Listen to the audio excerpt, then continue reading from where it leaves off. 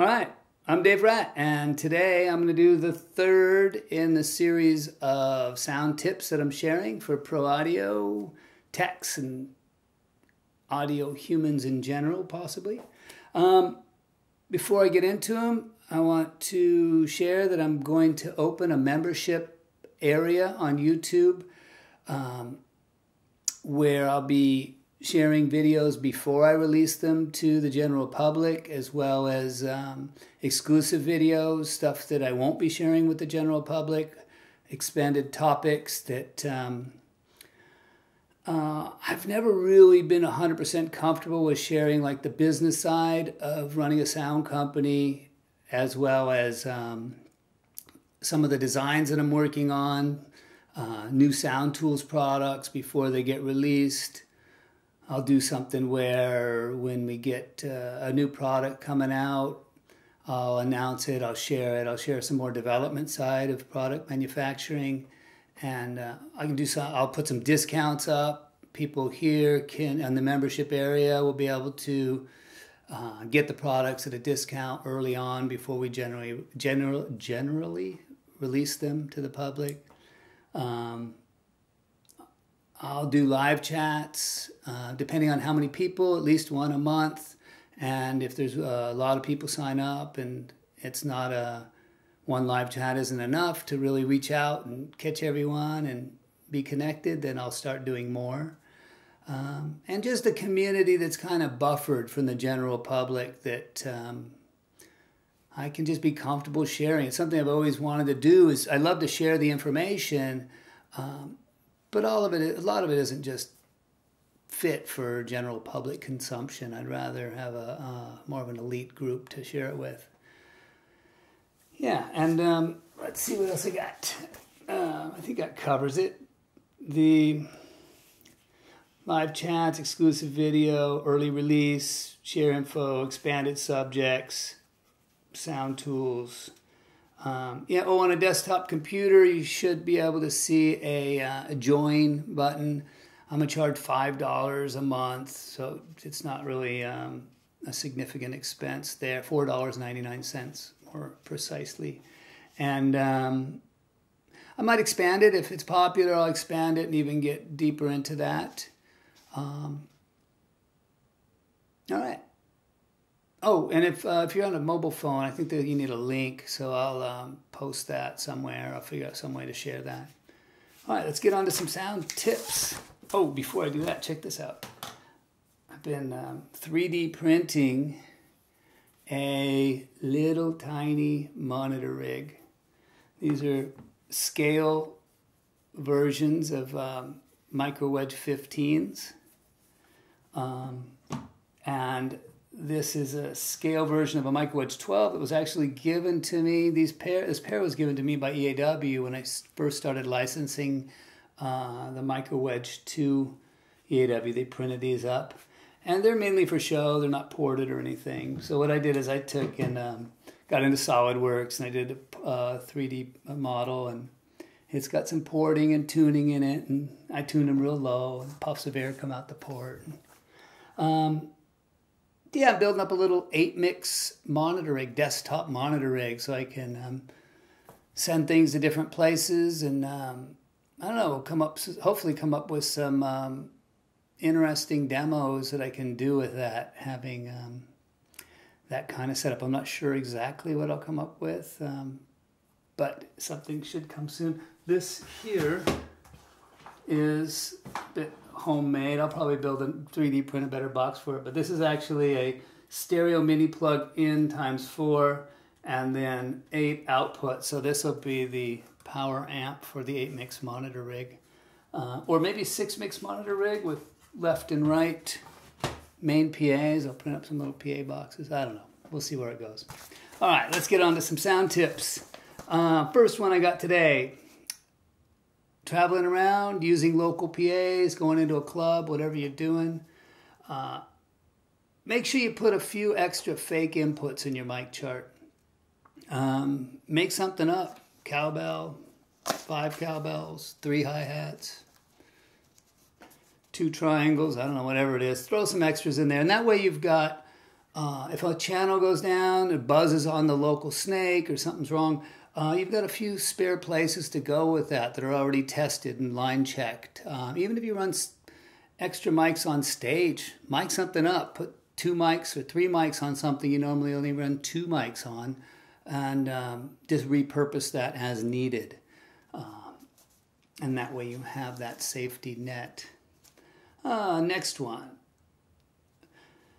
With test gear, it's easy to EQ a crap-sounding square wave to look flat, and even great-sounding instruments can look terrible on an analyzer.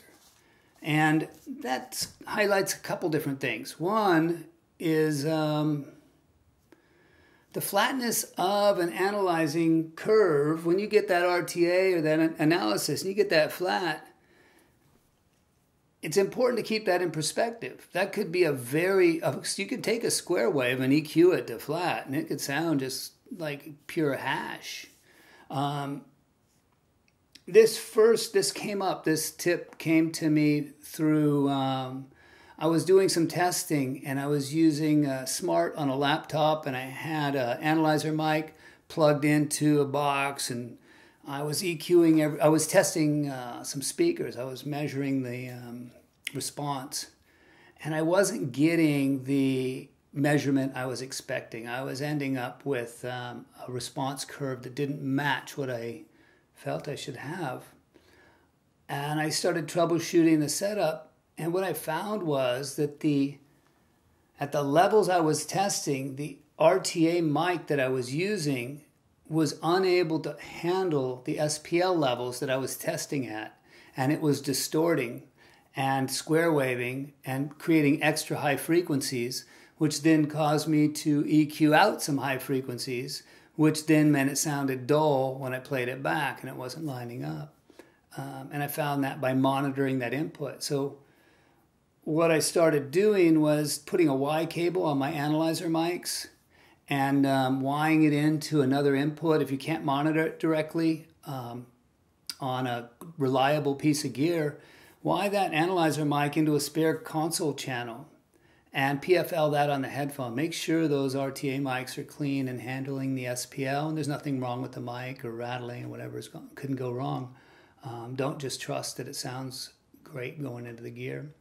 And the same applies to the output signal. If your pink noise, for some reason, your pink noise generator is battery operated, battery's low, or if it's distorted, that will give you an inaccurate signal, which will cause, again, it'll cause flaws. All right, so make sure your test gear is functioning properly. Ever mixing a show and someone shows up with a camera, the XLR in hand, media feeds, production manager says, okay, we got 3 news stations coming tonight, and you put out your feeds, one of them stereo, 2 of them are mono, everybody's hooked up, and all of a sudden the 4th and 5th media feeds show up, and they're looking for a drop, or they haven't told you about media feeds at all, and you've got a couple cameras show up, and they want mic level inputs.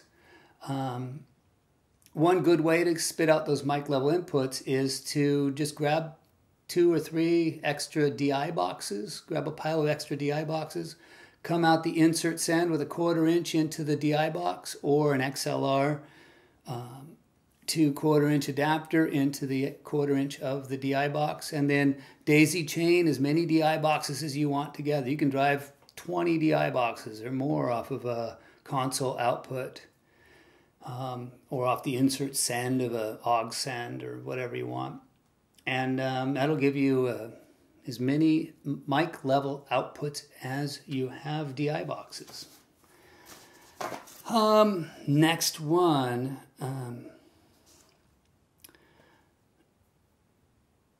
I covered 2 with that. Mix a show, need last minute media feeds, daisy chain DIs, and next one, wider stack subs. I don't want to cover that one. How about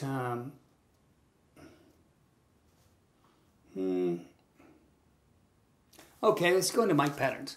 When selecting mics, be aware of the rear sound pickup. So cardioid mics, as we all should know or could know, is got maximum rejection, 180 degrees off axis, right down the tail of the microphone.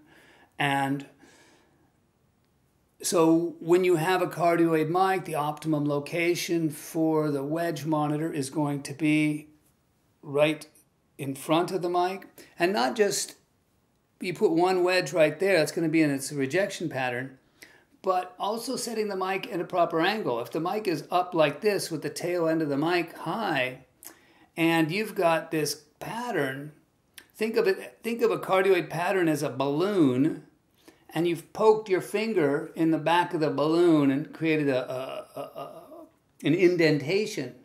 And then you take that, and that's where that maximum rejection is. So if you've got your mic set up and it's sitting horizontal, then your maximum rejection is horizontal out in the audience somewhere. If your wedge is down here, it is not in the maximum feedback rejection zone. And if you want to get the feedback rejection, you have to tilt the mic such that the tail end of the mic is pointed at the wedge. That has a further advantage in that by tilting the mic upward, you're not pointing the primary pickup area of the microphone at the cymbals. You're pointing it up towards the ceiling more, which is advantageous or can be advantageous depending on the reflectivity of the ceiling.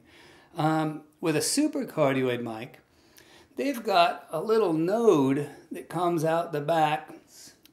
So imagine taking a balloon and taking a ring, some sort of ring-shaped device, and pushing that in such that it bubbles out in the back and there's that ring. Well, now that microphone, those rejection patterns of that mic might be here and here, but if you tilt the mic up, it ends up. So if you have a single wedge with a supercardioid mic pointed flat, it'll be in the rejection pattern or close to flat or at some angle here.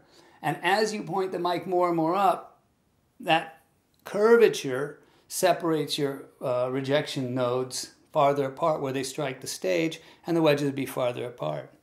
With a hypercardioid mic is closer to a figure 8. The node is closer to a figure 8 cancellation at 90 degrees off axis than it is to a cardioid mic, which is 180 degrees off axis. So hypercardioid mics, actually, if you take a hypercardioid mic, and if I was sitting here and I pointed it upwards, those rejection patterns, you could actually get that rejection pattern so that the center pattern is actually directly behind me, which obviously I'm in the way of the wedge, but you can actually put the wedges behind a seated person using a hypercardioid mic pointed upwards and have the wedges in the optimum rejection zones of the microphone, which is actually really, really cool because you get this great look. You've got someone sitting there singing into the mic. The reflections off their face from the mic are bouncing away from the wedges, and the wedges are firing up from behind. I did that when I did Chris Cornell's solo gigs, and I was setting the wedges up alongside him, almost slightly behind him, and it was awesome because the mics on the acoustic guitar were in front of the guitar, so all the sound from the wedge was blowing this way, and it was very effective, and it looked cool because there was nothing between him and the audience. So I was really trying to connect the artist with the audience and bring him up close and personal and not have any distraction. And they could see all of him without any blockage. All right, I think that's it for today. Yeah, check out the member area if you're interested. Join. If not, I'll still be posting videos for public for free, and I've always been real accessible in sharing all the things that I wished people would have shared with me when I was an up-and-coming audio human, and supporting that angle. And I will be back with more videos soon.